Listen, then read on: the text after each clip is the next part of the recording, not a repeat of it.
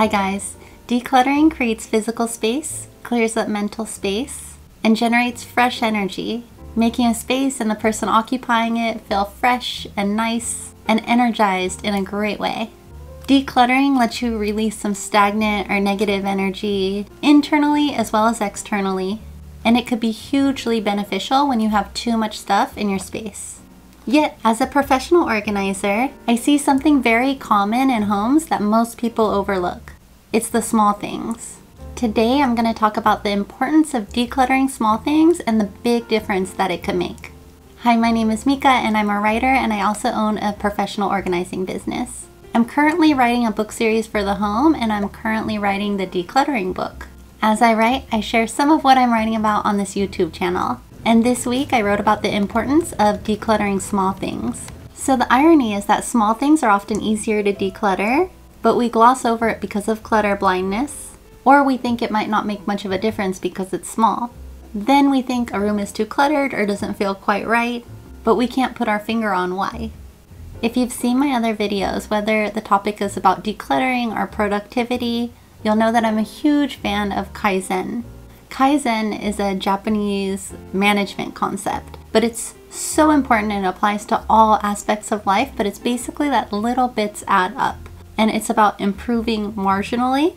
So I'll make an entirely different video about the Kaizen method, but basically it's about little bits at a time add up to have a big impact. And so when we're decluttering, sometimes I'll be with a client in their home. Actually, this is kind of often that this happens, but the client can't quite put a finger on what to start with or what is so cluttered. So then we'll start with, say, a drawer or a section of a room. And then a little bit into it, the client will say, ooh, you know, we're dealing with a bunch of small stuff here. Like, could we go to the bigger items? Because the small items might not make that much of a difference, and I want to maximize my time with you. But here's the thing, small things matter so much, and they add up precisely for the reason that we overlook them, and then they could add up and have a big weight on us. Little things add up so fast.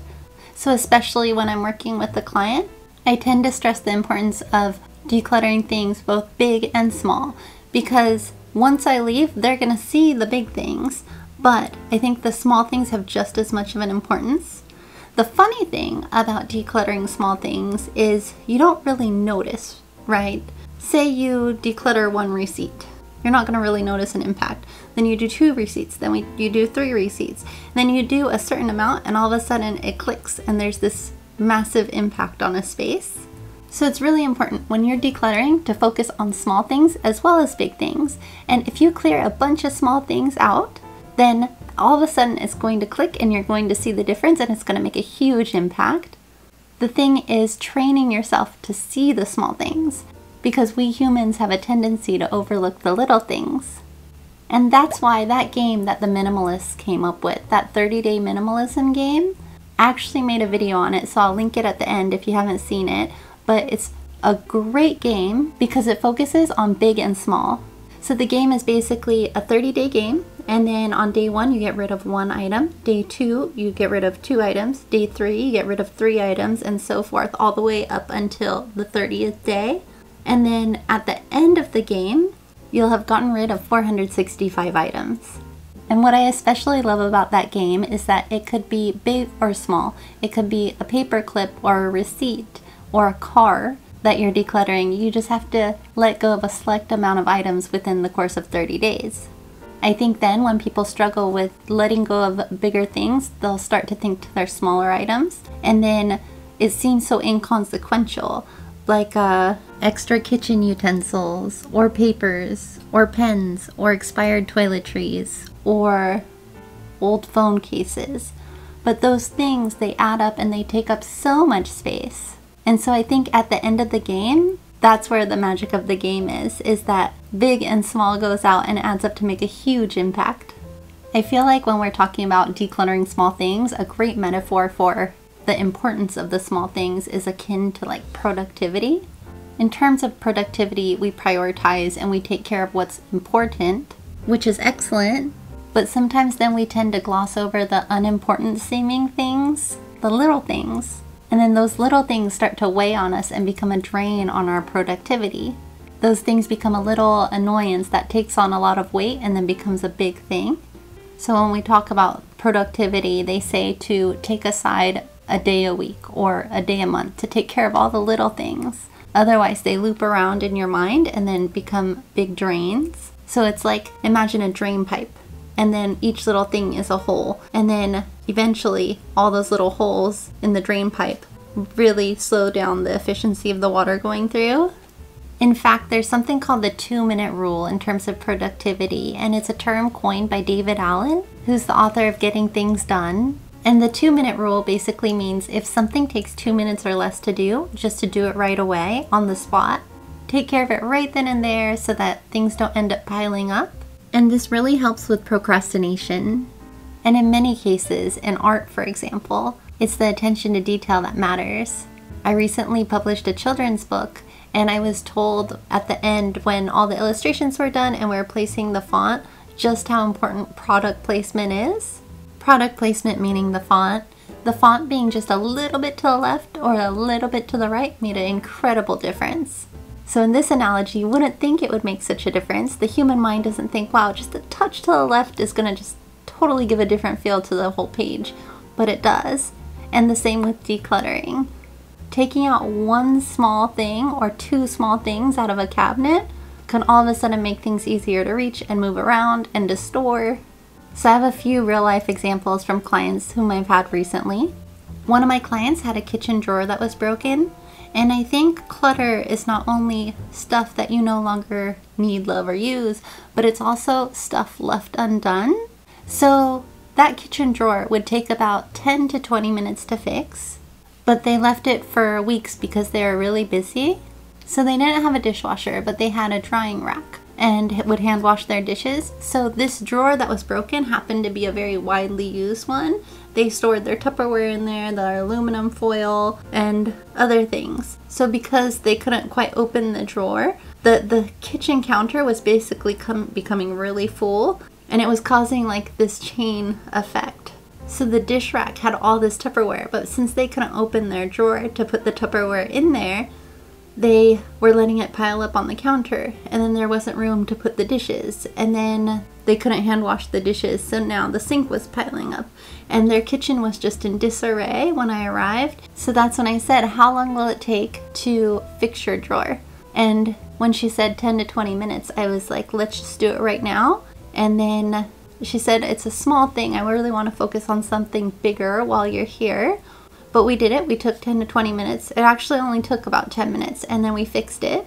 And then later that night she had texted me and she said, oh, my kitchen's so clean and it was so easy. I just had to fix that drawer. And then we were talking about the importance of small things actually that whole day, because that home is like this really beautiful home, and there's just so many small things in that home that neither occupant really wants those things. They kept them out of like necessity or guilt. So between actually their kitchen and their living room, most of what we let go of was small. Things that they weren't gonna miss, things that they didn't even want.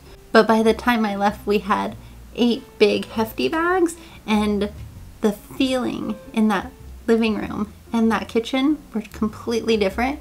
And it's also going to be much easier for them to keep on top of it and keep it clean now because there's that much less stuff. But almost everything that was going out was small, and it just really added up. There was a different client that I had recently, and that client had a small kitchen, and we were going through the main cabinet where the dishes were, and things were off to the edge, and then they were very tightly packed in there. And it's a cabinet that she uses multiple times a day. And she was saying, it's just so full, but I don't actually have that much, and I don't have that much storage space. And so we went through the cabinet. We ended up just removing 2 mugs that she didn't want anymore, and she still had plenty left. But all of a sudden, those 2 mugs, now she had that much space for not everything to be to the edge of the cabinet, and then now she can move things around. But it's funny because just by removing 2 small things, you can free up a lot of space. There was another client who had a really nice home office, and she shared it with her husband, and she said the office felt cluttered, but she didn't know why, and she wanted my help to declutter it. So we kept going through the small things, and she got really annoyed because she said, you know, our time together is valuable. Can we go through the bigger things? But in her office, I don't think there were that many bigger things. I think the culprit was this accumulation of small things. So I just asked her, could you just trust me, and then we'll go through everything in this office and you'll see what I mean at the end. And we didn't see much of a difference. We're working this whole time, we don't see much of a difference until all of a sudden there's this massive difference and it just clicks. It just seems so sudden. But when she saw it, she was like, this is amazing. And when we finished up, her office felt and looked gorgeous, and it just felt like a productive, creative space. But the accumulation of small things that she didn't even need or she didn't want, that were taking up space that seemed so inconsequential and small, really added up to make a big difference. Another thing is that small things can have a heavy energy. In this aspect, one of my clients had a vase that was given to her, and it was just a small vase. It was a small ceramic vase. I don't know what it was, but it had just such a heavy energy about it. I thought maybe it was my imagination, but just something felt off. Anyway, she liked the look of it, but she ended up getting rid of it because she felt the same way. And then come to find out, the person that had given it to her, it was a secondhand gift, was a woman who had gone through postpartum depression. And while she was at her worst during the postpartum depression, she was in this room, and she said there wasn't much, but the vase was one of the items in the room. And at one point she decided to clear everything out from that room because it just had such a heavy feeling and just bad memories associated with that time. And so she gave a lot of things away. One happened to be the vase that my client got. And so that was kind of interesting. I think secondhand things can carry energy from predecessors. And so that's why whenever you buy things from a secondhand shop, if you don't know who they're from or if you get a weird feeling about it, it's good to sage it or cleanse it in the sun because you don't know what predecessor energy that item's holding on to. There was another client I had where in her medicine cabinet, she had a 10-year-old whitening toothpaste. And her medicine cabinet was nicely organized, and we were just popping in to search for expired toiletries, and she was telling me this toothpaste, this whitening toothpaste, is about 10 years old, and she said she kept it because she had a whitening kit with like some kind of toothbrush, and it has a light that goes on to whiten your teeth, and you need the specific toothpaste to go with this toothbrush. And so she said she had kept it all these years because she knew she wouldn't use it, but when she was ready to use this kit again with this whitening toothbrush, she would need to buy this toothpaste again. And she said for literally years, she thought, I need to just write this down and stick it on a post-it and put it with the toothbrush. But in her nicely organized medicine cabinet, there was just the old big whitening toothpaste. And she said every time that she opened her medicine cabinet, which is like multiple times per day, right? Because we use the bathroom in the morning and then in the nighttime, and that's at a minimum. And so she said every time that she would open it, she would see that toothpaste and then think, I have to write that on a post-it. So it seems really small and inconsequential, but it's actually such a drain, isn't it? Because if she goes and she's thinking about something in the morning when she goes to open her medicine cabinet, or at night, every time that she sees it, which is each time, that thought's gonna loop through her mind for a moment and interrupt whatever she's thinking. It's not like the most conducive thought you could have. So while I was there, it literally took her less than a minute, and she wrote the toothpaste down and then put it into her kit with her toothbrush, and then we threw away the toothpaste. But imagine 10 years of opening your medicine cabinet and then just seeing it there multiple times. I wonder how many times the thought looped through her head of, I just have to write this on a post-it. So it seems so little, but it makes a difference. Another example I can think of is probably a pretty typical example, but recently I went to go help somebody declutter their closet, and she had a bunch of clothes that she hadn't worn for a while that she wouldn't, so we decluttered a bunch of t-shirts and jeans. I don't know if that would really count as small things, but I guess we didn't remove anything huge from her closet, and by the time we had finished, her closet was so airy and it was just filled with all the things that she loved and that made her feel great and that were really comfortable and that she would actually use. Well, for the most part, we kept a couple of dresses, the special event dresses, but the point was we cleared out a lot of little things from her closet, and what a difference in the end. So it's really the small things that add up. And even when writing a book, currently I'm writing this book on decluttering, A really good tip was given to me a long time ago about writing, and it's kind of the Kaizen method where you just accomplish a little bit a day, but they say write an hour a day. The consistency of an hour a day really adds up. So if you write an hour a day, eventually before you know it, you have a book. And the thing about writing an hour a day, for me at least, I get really into it, and then it rarely is an hour a day. There's some days that I end at an hour mark, and then I set my timer and I feel accomplished. But there's some days that I keep going 2, 3, 4, 5 hours because I'm on a roll. And I think it's that just sitting down to do it, even if it's small bits at a time, like an hour a day, it adds up. Small amounts add up. You write for an hour a day for however long, and then all of a sudden you have a book. They also say when you're trying to save money, to do small things like make your own coffee as opposed to buying it at a coffee shop. But if you do go to a coffee shop often, then it could be argued that that's a pleasure and you're spending your money how you want to, and that's what life's about. So that's okay if you enjoy going to a coffee shop. That's just an example. But if you buy a coffee a day, that's $5 a day. And then if you start making your own coffee, you're saving $5 a day as opposed to spending it. So $5 a day doesn't seem like much.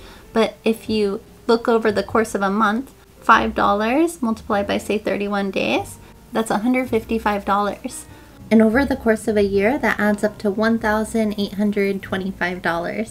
So big things are big things and of course important.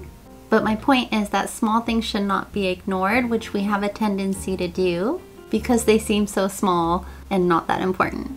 But little things add up so quickly, and I'm going to just share with you some great quotes from wise people that basically sum up this point.